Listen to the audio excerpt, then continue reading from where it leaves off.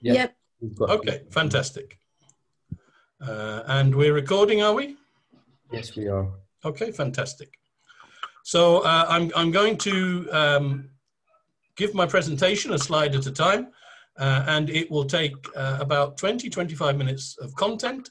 And Mariam has very kindly translated the text. And so after I give a couple of minutes on each slide, Mariam then will go through the same slides in Arabic so that we have a bilingual presentation. And so in the name of the Father and of the Son and of the Holy Spirit, Amen. In this presentation, I would like us to consider a necessary topic, one that is even more relevant in this time of lockdown and pandemic than ever before. How do we deal with anxiety ourselves, and how do we help our children to be able to cope with the stresses and complications of life at the moment, so that they do not develop anxiety or can be helped to overcome anxiety in their own lives? Every one of us has a level of mental health, just as we have a level of physical health. What is important is that with an understanding of our Orthodox spiritual tradition, we think and speak and act in such a way that we have a good level of mental health, and we learn how to improve our mental health. This is part of what it means to be a human. We cannot choose to ignore our mental health any more than we can choose to ignore our physical health. Nor is our mental health separate from our spiritual life with God, even though we will see that the mind and the spirit are not the same things. If we have a physical illness, then we seek a medicine or therapy that will help us. If we feel ourselves far from God, then we seek the spiritual medicine of confession and the Eucharist with prayer. It is no different with the mind, which can also be disturbed in various ways. Loneliness, boredom, stress, anger, addiction, low self-esteem, as well as anxiety, are all aspects of human life which almost all of us will experience at one time or another. These are conditions of the mind that also have a spiritual aspect. And so we address these problems with an understanding of the mind as well as of the spirit. Thank you, Mary. Hi everyone. أبونا كان بيقول إن موضوع التوبيك الحديث بتاع النهاردة مهم جدا عموما، بس أكتر في فترة الحجر والكورونا اللي احنا فيها. إزاي بنتعامل مع القلق أو التوتر شخصيا، وكمان إزاي نعلم ولادنا يتعاملوا معاه ويتغلبوا عليه لو حصل لهم المشكلة دي. كل واحد مننا عنده صحة عقلية زي الصحة الجسدية، وعقيدتنا الأرثوذكسية بتساعدنا بشكل مباشر إن احنا تكون صحتنا العقلية أحسن. والإنسان ما بيقدرش يفصل صحته العقلية عن الجسدية، وكمان الصحة العقلية مش منفصلة عن علاقتنا الروحية مع ربنا، بالرغم من العقل والروح مش نفس الشيء. على سبيل المثال لما يكون عندنا مشكلة صحية بنحاول ندور على علاج. لو عندنا مشكلة روحية حسينا بنبقى عايزين نقرب من ربنا، بنصلي نصوم ونعترف. نفس المنطق بنطبقه على العقل اللي بيتأثر بعوامل كتيرة زي الوحدة، الملل، الضغط العصبي، الغضب، التوتر، عدم الثقة بالنفس. كلها حاجات بنحس بيها في وقت من حياتنا، وهي مشاكل ليها علاقة بالعقل والروح، وبنعالجها إن احنا نفهم عقلنا وكمان نفهم روحنا. Okay, Abuna? Yeah, done. Okay, let's just go to the next slide. I want slide 10, sorry. There we go. Slide 2. Anxiety is a human condition which includes mental and physical symptoms of excessive anxiety and worry, fatigue, restlessness, impaired concentration, irritability, and difficulty sleeping. It can be experienced so intensely that it leads to a racing heart, difficulty breathing, and panic. It is a serious condition and should not be confused with simply being a little worried about something. On the contrary, it has lasting effects and begins to interfere with life. Because it has physical, mental, and spiritual effects, and because it has aspects caused by physical, mental, and spiritual conditions, it must be treated and prevented in a holistic manner, which is what I would like to consider briefly together. Anxiety is not a sin, just as loneliness or having a low self-esteem is not a sin. It is not simply solved by praying more, though we need to consider the effect of sin and the role of the spiritual life in overcoming anxiety.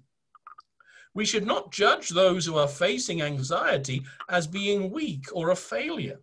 They may be our own children or members of our own family. We may be struggling with anxiety ourselves.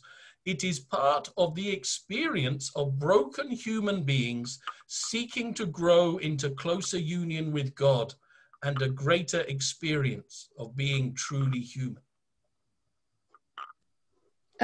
أبونا كان بيقول إن القلق والتوتر بيأثر على العقل، بس ليه كمان آثار جسدية زي الإحساس بالإرهاق وقلة التركيز، سرعة الغضب، مشاكل النوم. ولو كان القلق ده شديد جدا ممكن بيسبب سرعة ضربات القلب، مشاكل التنفس. ولازم نفرق بين لما بيكون عندنا قلق بسيط بسبب مشكلة معينة ولما بيتحول لحالة مرضية وبتأثر على حياتنا بشكل جسدي وعقلي وعلى الروح كمان. فعشان كده عشان نعالج المشاكل دي كلها لازم ناخد كل النواحي دي في الاعتبار، وده اللي أبونا هيتكلم عنه النهاردة. القلق والتوتر مش خطية زي الشعور بالوحدة وعدم الثقة بالنفس، دول كلهم مش خطايا. فمش هيكون الحل ببساطة ان احنا نصلي اكتر، بس ده ما يمنعش ان احنا لازم ناخد في الاعتبار تأثير الخطية والالتزام الروحي على موضوع الشعور بالقلق. ولازم ما نحكمش على الناس اللي بيعانوا من القلق على ان ده ضعف او فشل، لان ممكن الناس دي تكون في يوم من الايام انت او عيلتك او اولادك. فلازم نشوف الموضوع ان هو كلنا بشر تحت الضعف، وبنحاول دايما نقوي علاقتنا بربنا، وده هيحسن حياتنا بشكل عام. اوكي يا ابونا. Anxiety is a widespread problem and condition. Almost no one is immune from the risk of experiencing anxiety. And as parents, we will wish to do all that we can to prevent our children becoming anxious and to help them overcome it if it becomes a burden for them. There were 8 million diagnosed cases of anxiety in the UK in 2013 and many more undiagnosed. 50% of all common mental disorders, such as anxiety, are already established in children aged 14, and 75% of such conditions are already established by the age of 24. Our children are vulnerable, and if we suffer from anxiety, then it is likely that our own childhoods contributed to our condition. The exact causes of anxiety in any particular person are not known. It is affected by the chemistry of the brain and other aspects of our physical health and condition. It is often established by experiences, especially in childhood or in trauma, which have a lasting and harmful effect on us, so that we become liable to anxiety even when the immediate causes do not seem justified.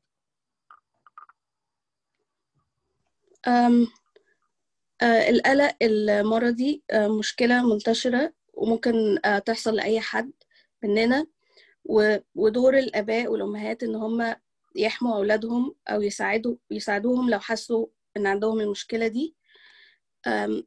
في 2013 تم تشخيص 8 مليون حالة بالقلق المرضي، وحالات أكتر ما تمش رصدها أو تشخيصها. 50% من الأمراض العقلية زي القلق المرضي بتصيب أطفال من سن صغير زي 14 سنة. 75% من الحالات دي بتحصل على سن زي 24 سنة. الأطفال معرضين للإصابة بالقلق والتوتر، ولو اتعرضنا للإصابة وإحنا بالغين فأكيد فترة الطفولة كان ليها تأثير. إن يحصل لنا كده. الأسباب المؤدية للقلق المرضي مش معروفة بالتحديد، بس عموما كيمياء المخ والحالة الصحية ليهم تأثير على الحالة العقلية. بس زي ما قلنا إن الأحداث المؤلمة والحزينة في الطفولة ليها دور على حالتنا العقلية، حتى لو التأثير ما ظهرش في لحظتها ممكن يظهر بعد كده. اوكي يا بونا. شكرا. Anxiety is especially caused by our thoughts.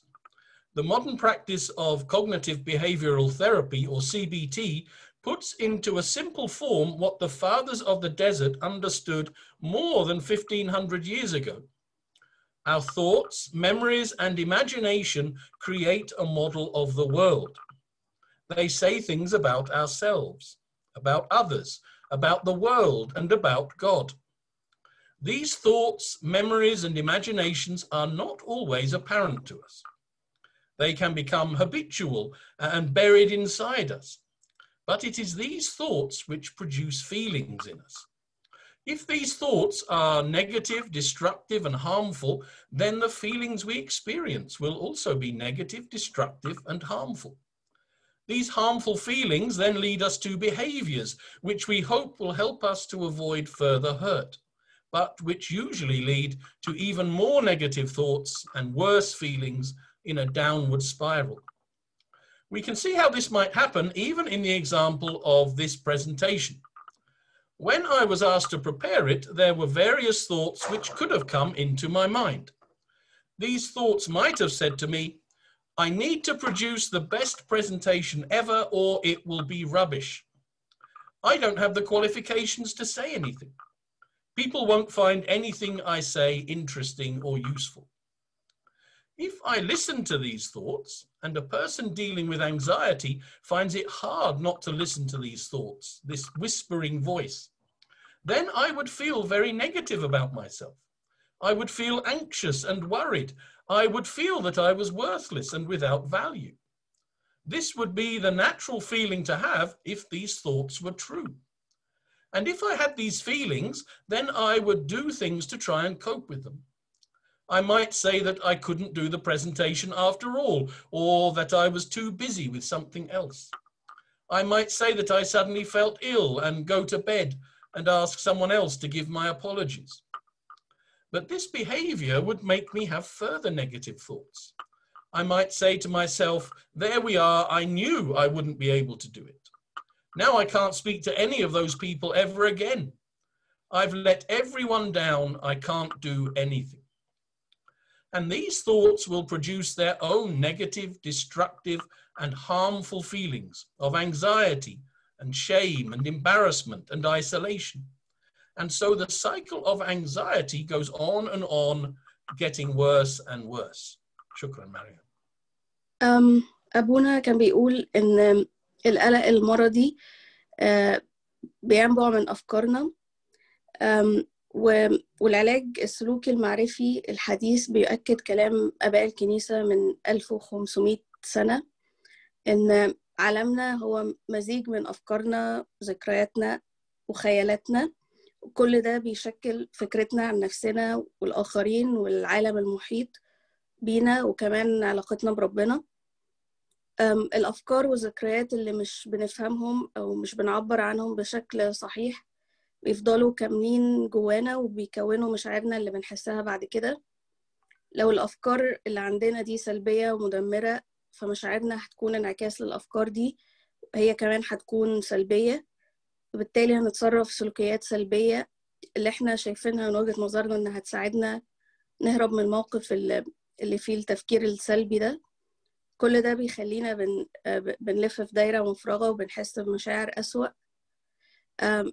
أبونا قال مثال لما طلب منه يعمل بريزنتيشن النهاردة، كان ممكن يفكر في أفكار زي إن أنا لازم أعمل أحسن بريزنتيشن، غير كده هيكون ملهاش لازمة، أو إن ما عنديش خبرة إن أنا أقول أي حاجة مفيدة، أو الناس اللي هتحضر مش هيعجبها المحاضرة ومش هتستفيد حاجة. لو أبونا سمع واقتنع بالأفكار دي اللي هي هتكون شبه الأفكار اللي بيحسها الشخص اللي عنده قلق مرضي ومش قادر يتحكم في الأفكار السلبية، ساعتها أبونا كان هيحس إن ما عندوش قيمة أو فايدة يقدمها، ويتهرب من الموقف إن هو يقول مش هقدر أقدم المحاضرة النهاردة أو تعبت فجأة ويعتذر، وهيكون شايف إن كده الموقف اتحل. بس بالعكس هيكون في إحساس سلبي أكتر، إن هو هيحس إنه هيقول لنفسه إن أنا مكنتش عارف أتكلم النهاردة ومش هقدر أواجه الناس أو أكلم أي حد من اللي طلب مني أعمل المحاضرة دي تاني، وإن أنا خذلت كل الناس ومش ناجح في أي حاجة. كل ده إحساس بالذنب والإحباط والعزلة، ودائرة الأفكار دي هتستمر وهتكون أسوأ. اوكي بونا. We may be struggling with such thoughts, feelings, and behaviors ourselves, and perhaps we are already seeking the appropriate support to overcome them. But we surely want our own children to avoid being subject to such a condition, to such thoughts and feelings. And if they are struggling, then we certainly want to help them overcome anxiety. There are practical and physical things that make a difference, because one aspect of anxiety is caused and sustained by our physiology, our human body and its mechanisms. Again, anxiety is not just a matter of temporarily being worried about something, but developing persistent negative thoughts and feelings. And these can be moderated and prevented to some degree by the physical practices of exercise, diet, and sleep. This is true for ourselves if we are struggling. We need to make sure that we are exercising daily, that we adopt a healthy diet, and that we get a healthy amount of sleep. Each of these helps to change our body chemistry in a positive way. But this is also necessary for our children. If our children are young, then we can make sure that the habits of our home are built around these. They make a positive difference. If our children are older, then it is not so easy, but we should certainly encourage exercise in whatever imaginative way is possible. We should provide healthy diet and try to encourage sleep at the right time and in the right amount. This will not solve everything at all, but it is a necessary means of preventing anxiety and many other problems, and also working towards overcoming them. Just going for a walk each day changes the way we feel by adjusting our physiology and allowing our thoughts to be cleared a little. These practical actions make a difference and are necessary habits for physical and mental health in ourselves and in our children. Shukran, Maria. أبونا كان بيقول إن كلنا ممكن بنمر بأفكار ومشاعر سلبية زي دي، وممكن نكون بندور على مساعدة عشان نتغلب عليها. بس الأكيد إن إحنا مش عايزين أولادنا يمروا بنفس الأفكار، أو لو حصل كده نحاول نساعدهم. في حاجات عملية ممكن تساعدنا نتغلب على القلق، وبنتكلم هنا على القلق المرضي المزمن والأفكار السلبية، مش القلق البسيط العادي. الحاجات دي زي الرياضة والأكل الصحي والنوم الكافي. نحاول نتحرك كل يوم، نمشي شوية، ناكل بشكل صحي وننام كويس. كل ده بيساعد ينظم كمية الجسم، ونفس الكلام ينطبق على أولادنا. لازم نحاول يكون عندهم روتين أكل كويس ورياضة ونوم، ونساعدهم في البيت على كده، ونعودهم على العادات الصحية سواء كان أولادنا صغيرين أو أكبر شوية. أوكي يا بنا. شكرا. I'm going to speak about our Orthodox spiritual life in due course, but we need to be clear that anxiety has a variety of aspects which need their own treatment. Those who are in a very serious and chronic state of anxiety may also need medical therapy to change the chemistry of the brain so that help and healing in these other ways becomes possible. For those struggling with difficult feelings but not yet in such an extreme condition, and for those of us wishing to help our children avoid anxiety, we can ensure that physical actions are part of daily life. But we have to also consider the psychological causes of anxiety. I gave some examples of negative thoughts that might have come to my mind when I was asked to give this presentation. In fact, these thoughts do not come from nowhere. They are usually the sort of things that we have been told in the past, or that we have come to imagine must be true. Our anxiety is caused by the thoughts which describe the world to us. If a child is always told that it is useless and that everything it does is rubbish, then very often the child will grow into an adult who believes that they are useless and that everything they do is indeed rubbish and not worth very much. A child who grows up in a household where the parents are always shouting and arguing, and where they take out their anger on a child with loud and angry voices, will make the child afraid to do anything that could cause such an outburst. It will make them very afraid of disagreeing with anyone or presenting their own ideas or of being very visible. As they felt they had to hide away as a child, they will hide away as an adult. شكرا. أبونا كان بيقول إن إحنا هنتكلم عن الحياة الروحية كمان شوية، بس لازم نأكد إن القلق المرضي محتاج أشكال علاج مختلفة، وممكن يوصل لعلاج بالأدوية عشان نعدل كمية المخ ونعالج المشكلة، ونحاول زي ما قلنا كمان نعمل حاجات زي الرياضة والأكل الصحي والنوم الكافي. وكمان لازم نفكر في الأسباب السيكولوجية، زي ما قلنا المثال اللي أبونا قاله عن البرزنتيشن النهاردة، الأفكار اللي جات له سلبية اللي هو لما طلب منه يعمل برزنتيشن. الأفكار دي مش بتكون من فراغ، بس ممكن تكون حاجات سمعناها قبل كده، حد قالها لنا أو اعتقادات عندنا. عشان كده لازم نفكر كويس بنقول إيه لأولادنا. يعني مثلا لو قلنا لهم انتوا مالكوش لازمة، مش نافعين في أي حاجة، لما يكبروا هيكون عندهم الأفكار السلبية دي عن نفسهم إن هم مالهمش لازمة. وكمان لما بيكون في خلافات في البيت والأب والأم على طول بيتخانقوا وبيزعقوا وبيطلعوا الغضب على أولادهم، ده بينعكس على الأطفال لما بيكبروا. فمثلا بيكونوا خايفين يختلفوا مع أي حد في الرأي، أحسن يكون اللي هو النتيجة إن هم يتخانقوا، يخافوا يكون عندهم وجهة نظر وحاجات زي كده. Okay, أبونا. The way that we speak to children and the way we treat them and the sort of view of the world which we create for them may lead them to experience anxiety in childhood and for the rest of their lives. It may be that we appear to demand excellence before we will give any praise or show any love. This might not be what we mean to do. But if our words and actions express this view of the world, then this is what our children might well grow up with. I have to be the best at everything, or I am worth nothing. I have to be the best at everything, or it's not worth trying. I have to be the best at everything, or no one will ever love me. We can even be protective of our children to such an extent that we also teach them that the world is dangerous and frightening, and they are likely to experience harm in almost everything and from almost everybody. This is a real danger in a time of pandemic, when we can give the impression that everyone outside our family represents a threat and the possibility of harm.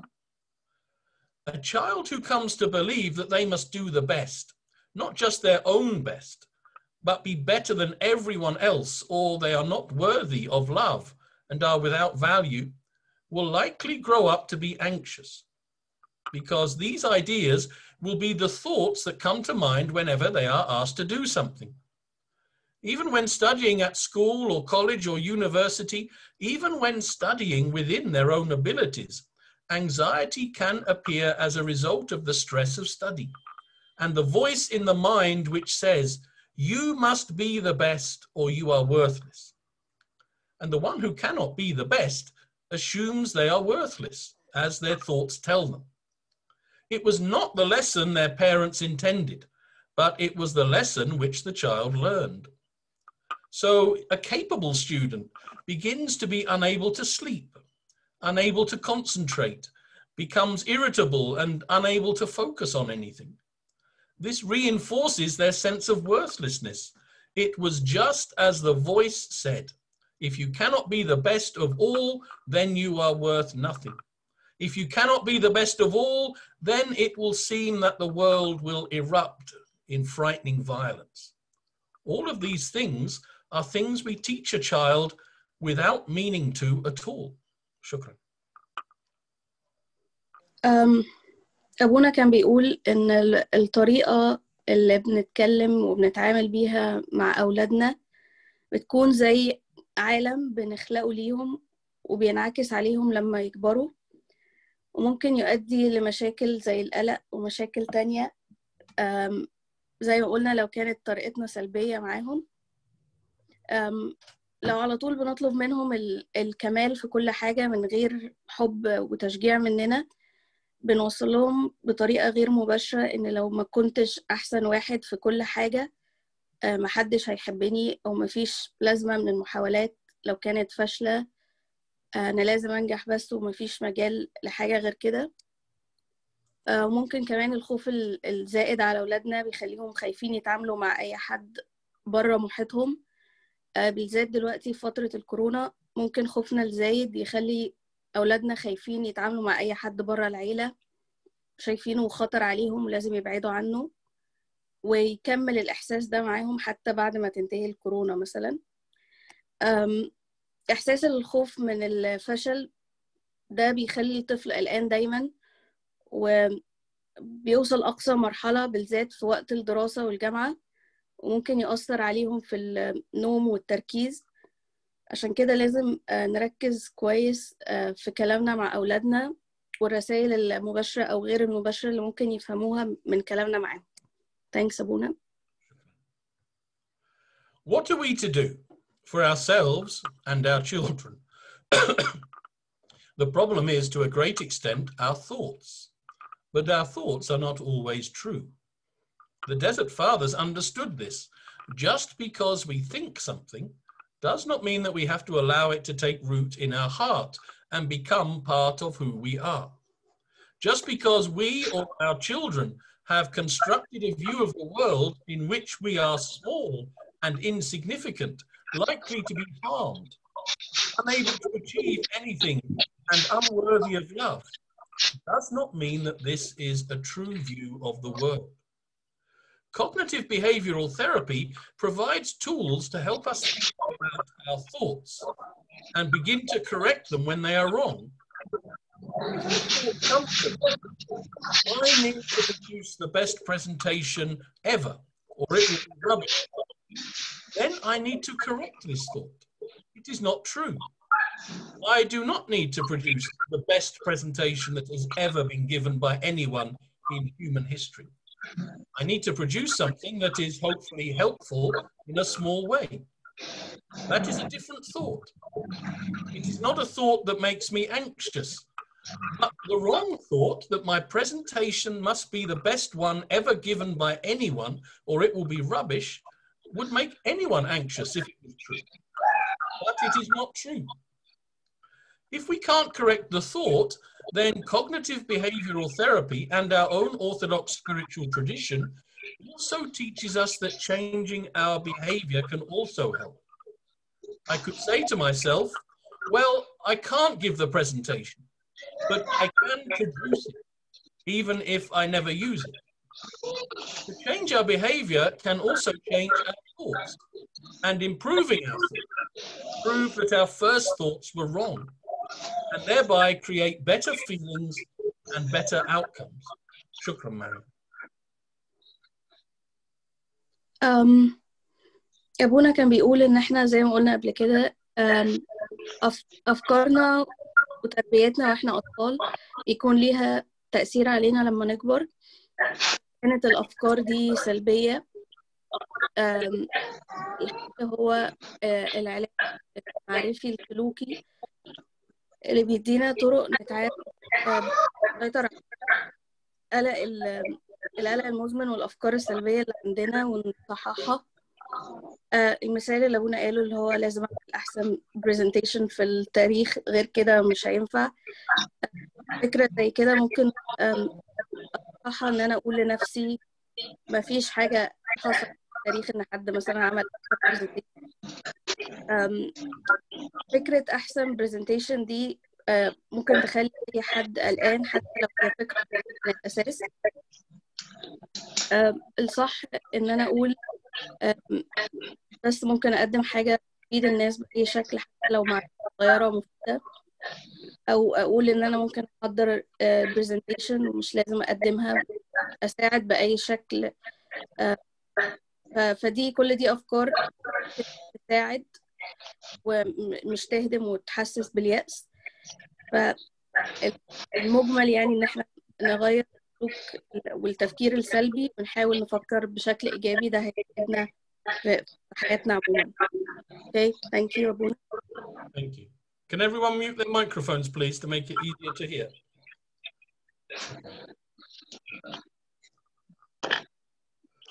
True thoughts and positive behaviors. This is what we need to help our children experience before they are subject to anxiety. This is where I want to speak about the spiritual aspect of overcoming anxiety. The spiritual is not an optional extra, as if it was useful only for those who are religious.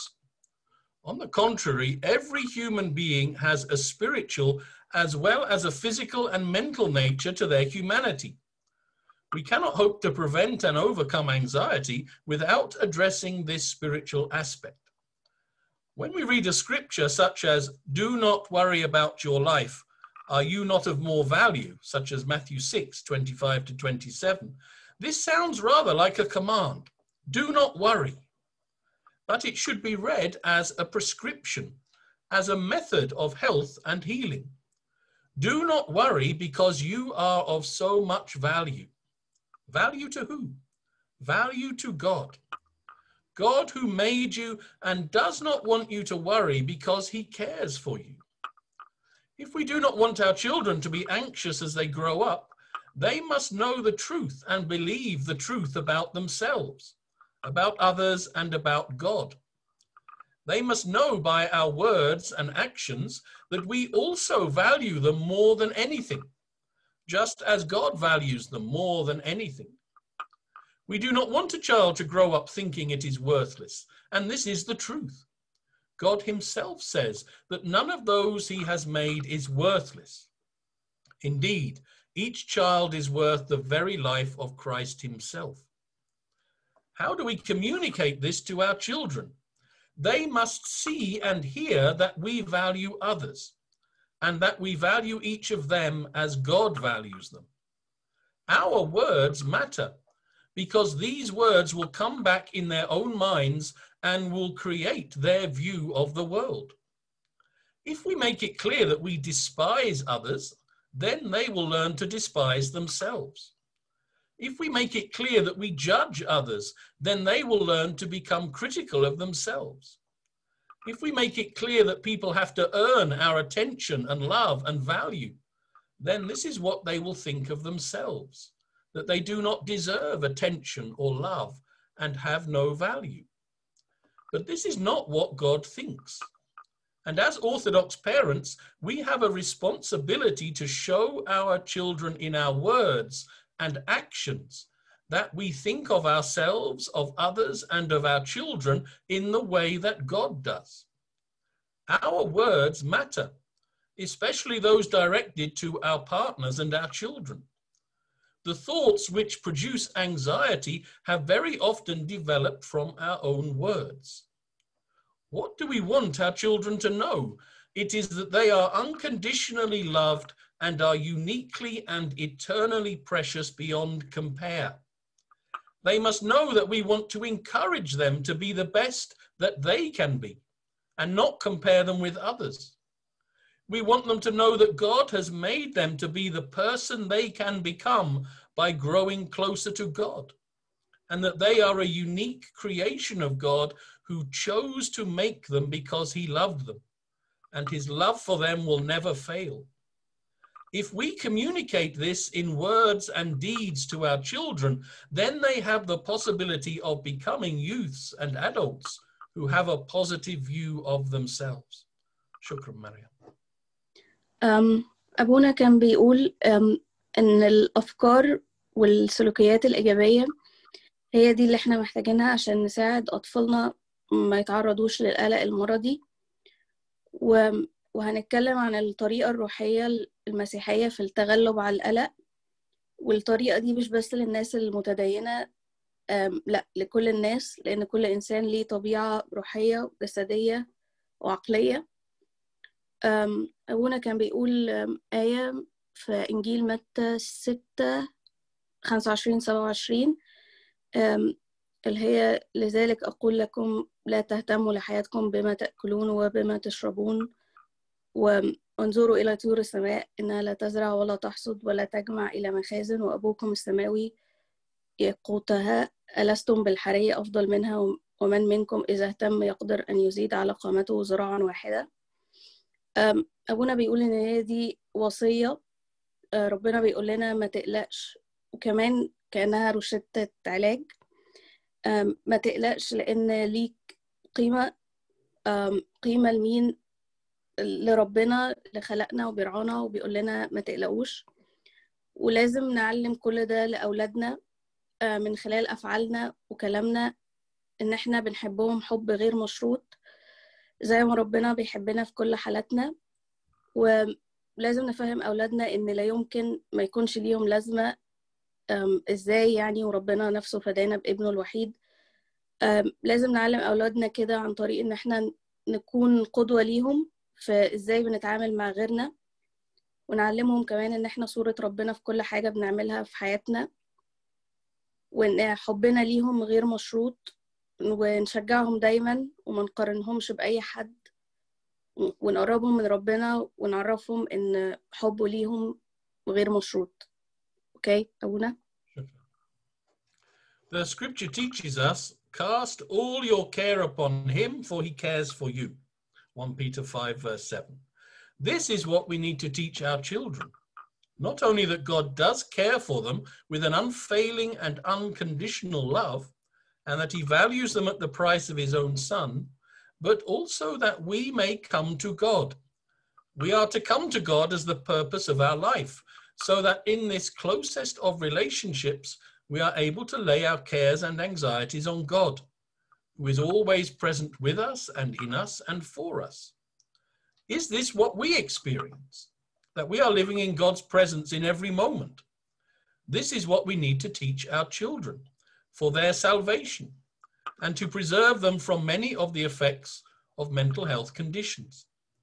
I do not mean that if we say our prayers, we will have no problems, but I mean that if we are living with God, and if we teach our children, even the very youngest, how to live with God so that they experience his presence, then these false thoughts, these harmful and negative thoughts, will lose much or most of their force. If a child knows that God loves them with an unfailing love, and they experience his presence each day as an unconditional love, and if they know that God values them, whatever anyone else might say or do, then the voice that says you are not loved will be dismissed as false and untrue. Likewise, the voice that says you are worthless will not gain control over them, because they will know their worth in God.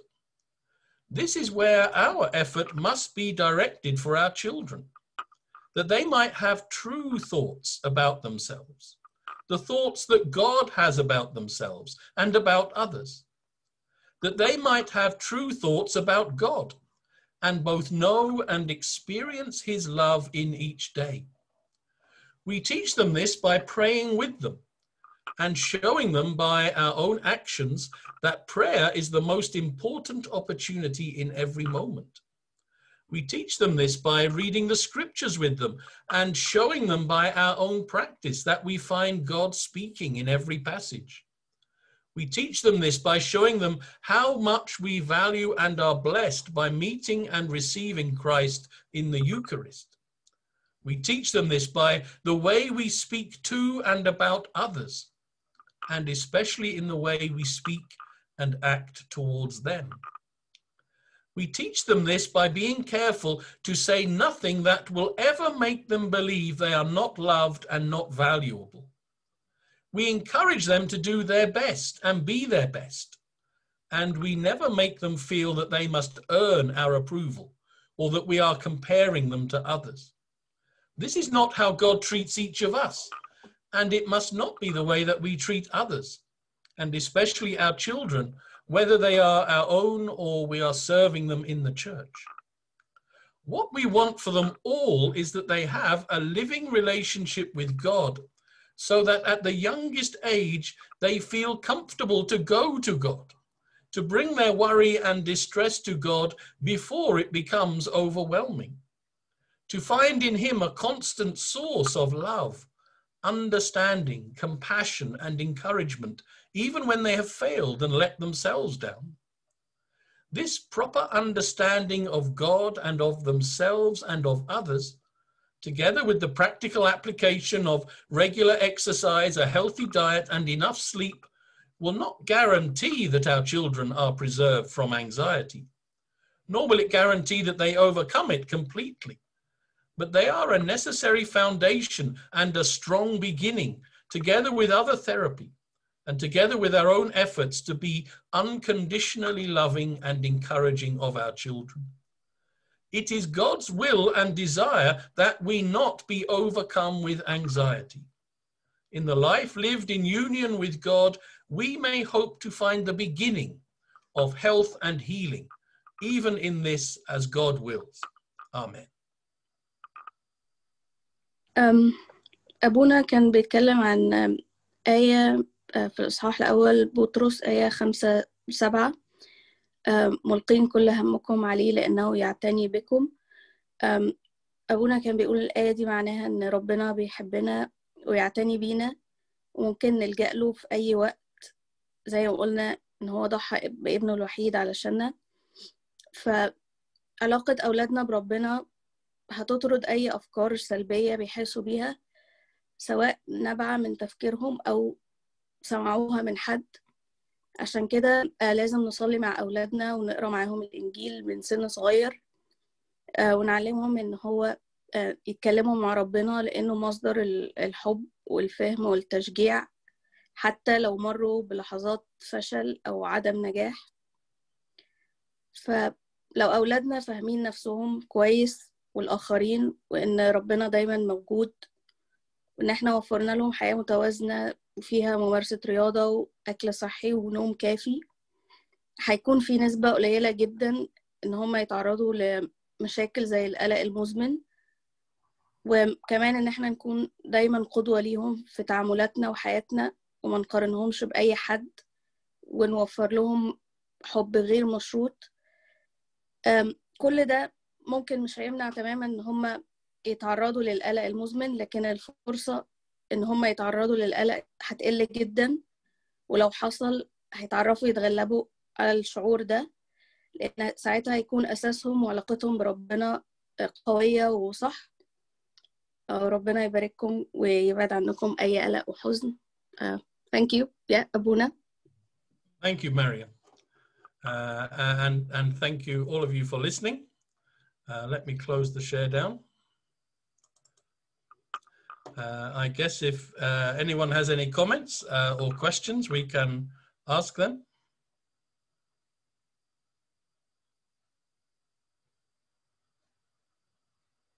As I was preparing that, it just reinforced with me how important my words and actions are as I deal with children in our churches. And I love to be with the children. I love to sit with the children after liturgy, and I've missed this very much, especially the youngest. And in every dealing I have with every child and youth, I want to represent the unconditional love and acceptance of God towards them. And preparing even this short presentation helped to bring that back in focus for me, that this is above all what our children need, to experience their value and the love of God through each one of us as we deal with them.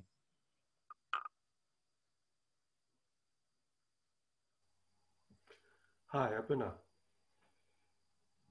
Yes, is that Peter's voice? Yes, it is. Hi. Thank you, Abuna. I was wondering, how would you, it's just a forced experiment, how would you separate the actions of a child when they do something bad and naughty? How would you how practically can you separate that from still making them feel valued and loved? Yeah, I think that when we think of how God deals with us, we learn in the scriptures that he chastises us, he disciplines us, but he doesn't punish us because we are his children, and he wants us to come into a closer relationship with him, not to be separated from him. And so God will chastise us for our salvation. And so when we are dealing with a small child who has done something wrong, we want to ask, and one of my daughters is a primary school teacher, so she deals with a class of children that need to be disciplined, but also to feel safe and valued and loved. And I think that the way we deal with children in such a situation, the way we speak to them, can either be something that is something we are perhaps not proud of in ourselves, an expression of our own weakness, or it can be an expression of our love. So an expression of our weakness is where we find ourselves becoming angry, where we say things that no adult should say to a child. I hate you. I don't want to see you ever again. All of these things that come out from us, from our own brokenness. These are things that are, especially for a young child, frightening and damaging. But for an older child, they just reinforce that sense that we don't really love them. So how do we deal with a small child who is doing something naughty, but in a way that makes them understand they are still loved? I think that we could read many of the books on parenting that usefully teach us to speak in a low voice, not to become agitated, to explain clearly why we are disciplining them, how long the discipline is lasting for, and why it is taking place. I am going to put you on the naughty stare for 1 minute because we are not allowed to stick toys into the video player. That's how we discipline a child. Not by shouting and screaming and making the child feel threatened and anxious. Because although we don't mean it at all, as I said in that short presentation, that's how the child learns. If I do something wrong, it's going to become very scary.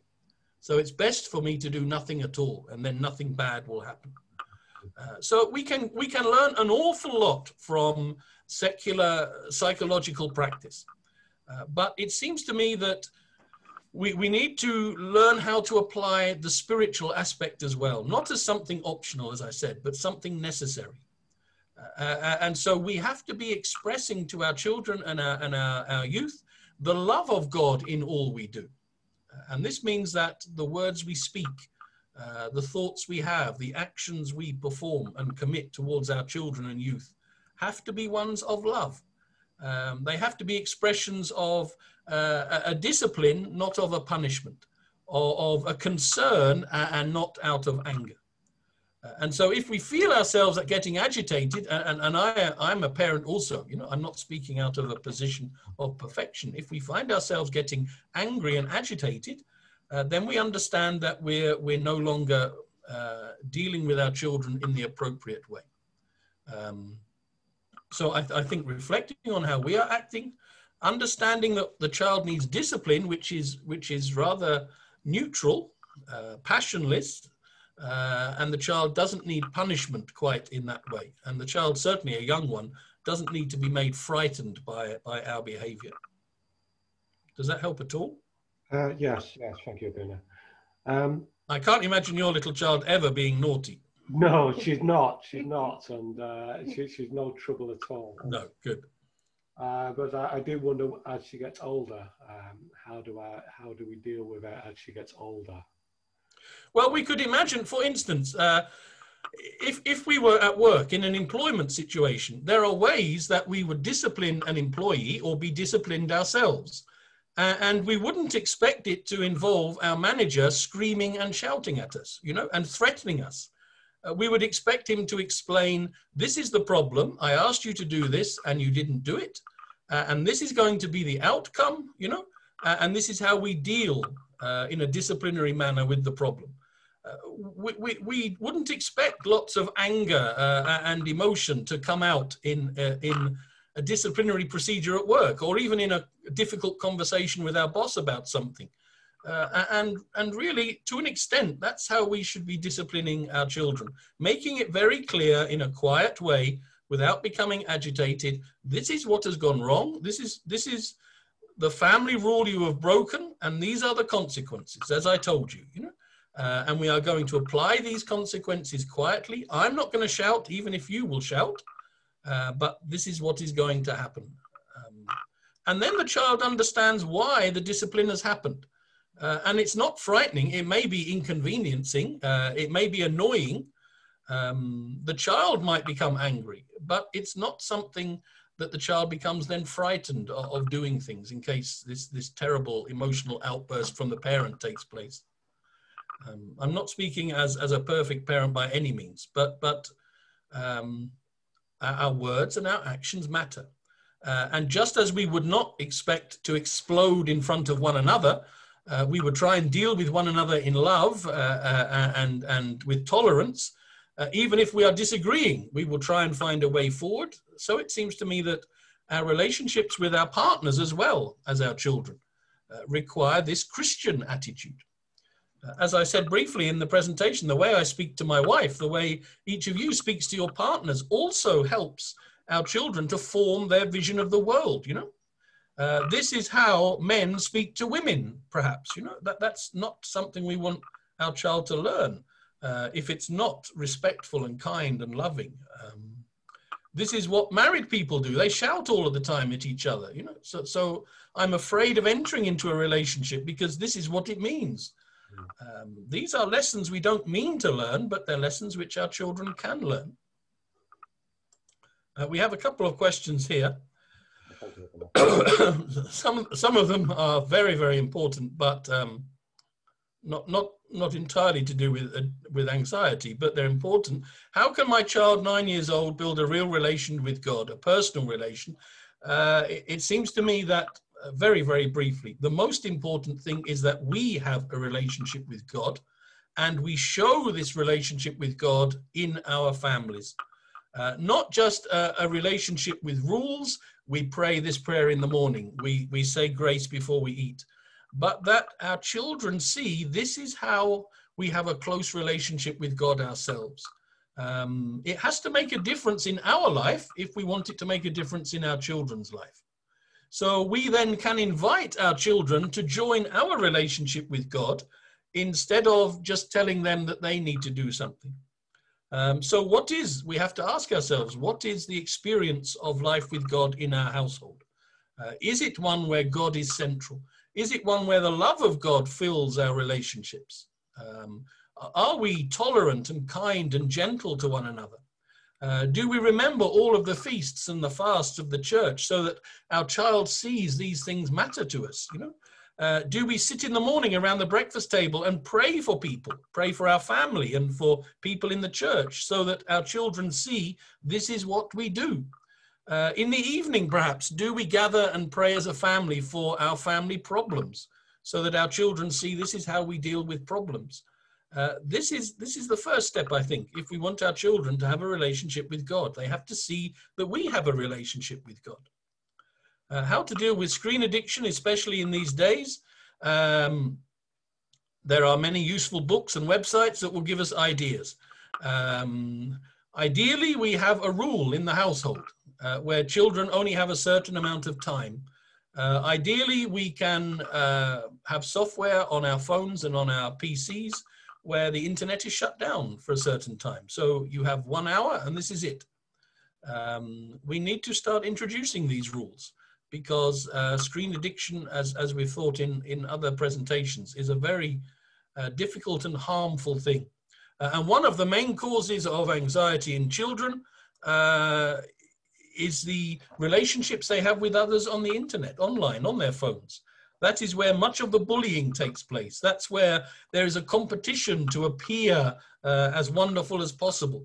That's where when a child posts something and no one likes it, they feel utterly worthless.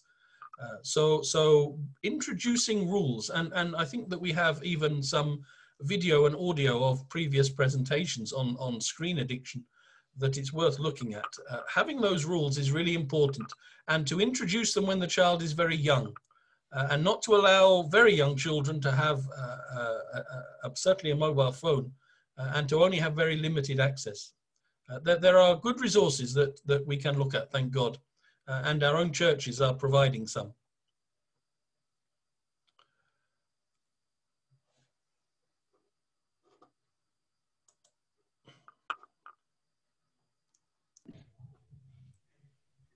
Do you want to say something, Miriam? I think just someone asked if they can ask a question in Arabic. And sure. Yeah, okay. Yeah.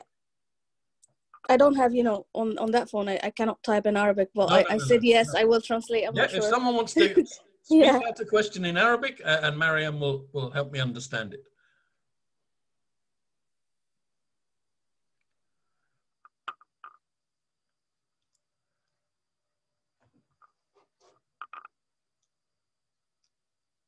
No? Okay. Thank you very, very much, Abuna, and thank you, Mariam. Yes, thank you very, very, very much, Mariam. Thank you. Mariam. Thank you very much. And unless anyone else has any further questions, which it seems like, thank you, Abuna, you've been through most of them. If you could just end with a small prayer and I'll end the call. Thank you very much. Heavenly Father, we thank you that you care for our children and our young people. And you have created each one of us gathered here, and all the members of our families, all the members of our congregations, every person in this world, you have created uniquely and specially and deliberately to be the person that they could become in union with you. And we pray that you will help us to value ourselves as you value us, so that we are able to value other people, and especially our children, as the precious gift which you have given us to care for in the time of their childhood and infancy.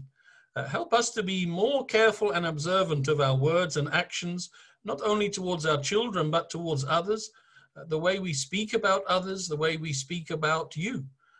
Help us to understand that these all come together and form the model and construction of the world which our children create within themselves.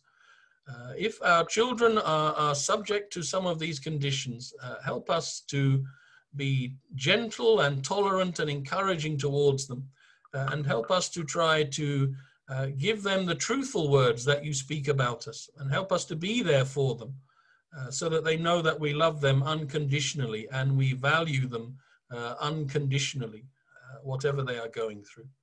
Thank you for each child represented in our congregations. Each one is precious, and we pray that in this time of pandemic and lockdown, you will preserve them in health and give us as parents and servants and priests wisdom and understanding to know how to help and encourage them, especially those who are struggling with studies, struggling with being away from friends. Help us to be an encouragement and a support to them. And for those who are servants in the Sunday school and who are trying to keep in touch with the children, we pray that their ministry of service will be helpful and encouraging also. Watch over our families, each one represented here, and all of those in our congregations. Lift this pandemic from the world according to your will, and grant each one of us and our houses the experience of your presence and of your love and compassion for us. Hear us now, our dear and heavenly Father, as we lift our voices again to you as your children and say, Our Father, who art in heaven, hallowed be thy name. Thy kingdom come, thy will be done on earth as it is in heaven.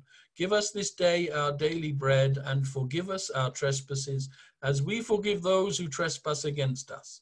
And lead us not into temptation, but deliver us from evil, through Jesus Christ our Lord. For thine is the kingdom, the power, and the glory, forever and ever. Amen. The love of God the Father, the grace of his only begotten Son, Jesus Christ, and the communion and gift of the Holy Spirit be with you all, and remain with you and all your families, now and evermore. Amen. God bless you all, each one of you. Thank you. Thank you very much. Take Thank care. you. God bless Thank you. Thank you. Thank you again, Mary. Thank you. Appreciated that. Thank you, Abuna.